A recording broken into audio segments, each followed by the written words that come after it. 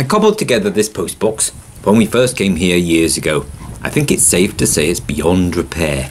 Either that or lots of people have been sending us soggy letters for some reason. Anyway, I thought I'd bend some galvanized sheet over and make a new box. But then it seemed to me that it could do with some legs and a head and a tail. But I couldn't figure out how to attach the neck and the head without it being too wobbly.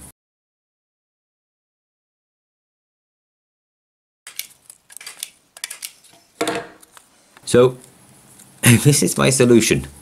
2 identical cutouts that I can attach along a line at the top and then open out underneath. I started with a crude sketch. It's supposed to be a horse, but even I'm not sure. But then, once it's converted to vectors, I can start tidying it up, just moving the little nodes around, changes the shape, and you can fiddle with it for as long as it takes. I know you can just import someone else's clip art, but where's the fun in that, huh? Just before I cut it out in paper, I elongated the body to compensate for the curvature. And then I ran it through my little laser cutter, which is great fun and cuts much more accurately and quickly than I ever could. But it only cuts paper or very thin card, and it only goes to A4, so really it's just for modelling purposes. It's a way of testing shapes quickly and cheaply. I just wish it was bigger.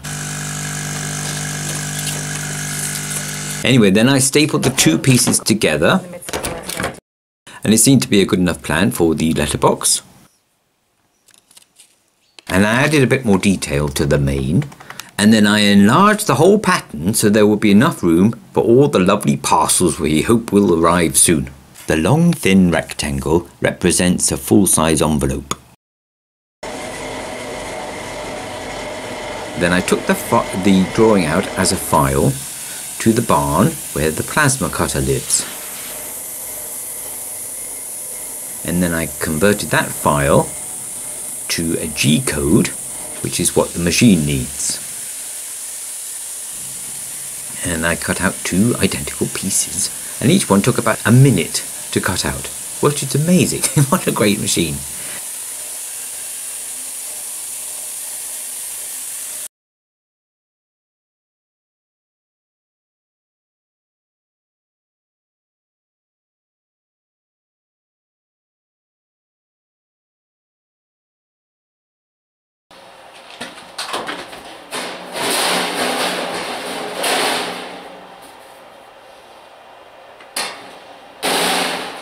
I was going to rivet the 2 pieces together and then bend them apart, but that way the rivets would have been in the way of the vise.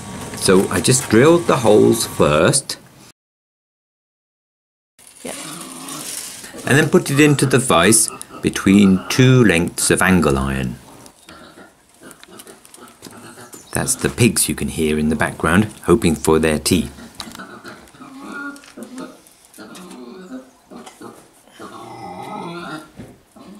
And then I used a bit of pipe to get the curve. I wish I had something a little bigger, but this doesn't have to be perfect. It's only for us, and we're not very fussy people. The floor is a short plank of wood.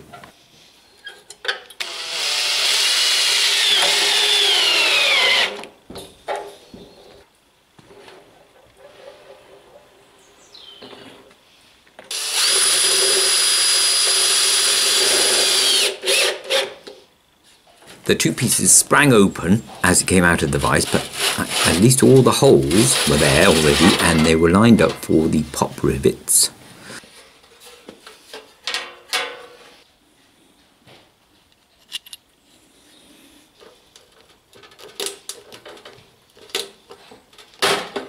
And then I pop riveted it together, and it was nearly done.